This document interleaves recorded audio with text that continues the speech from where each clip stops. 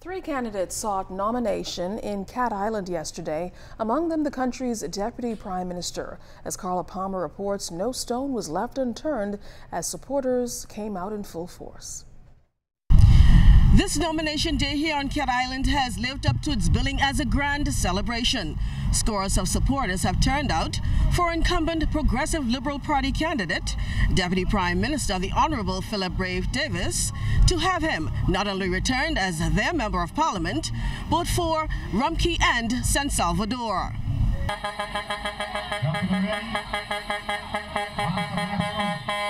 Davis was escorted by PLP supporters in a motorcade, beginning from Knowles in the north and 7 miles in between, heading south towards the administrators' complex in the settlement of New Bight. A seasoned politician, Davis is running for his third consecutive term in office on the PLP's ticket since first offering himself in 1992. Flanked by supporters, he fulfilled his nomination obligation. Mr. Davis exited the administrator's office to the pulsating sound of Junkanoo, appearing ever more confident.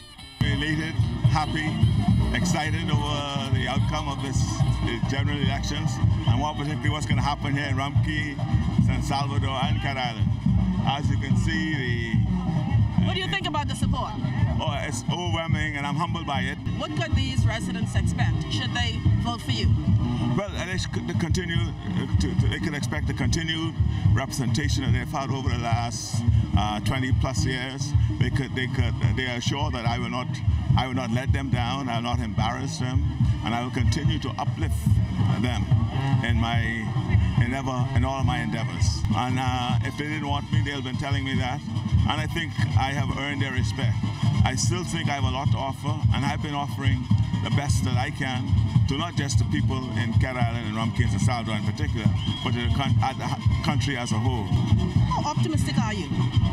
About this bit? Well, you can see. All I can ask you, come and see. The outpouring here this morning, and these people didn't have to come, but they all decided today's nomination day, they want to show the support and to show that it's not too late to join the brave wave.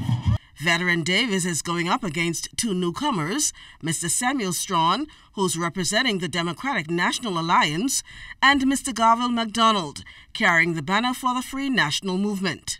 With 1,600 registered voters between the three islands, PLP supporters say they are waiting to make their vote count on Election Day.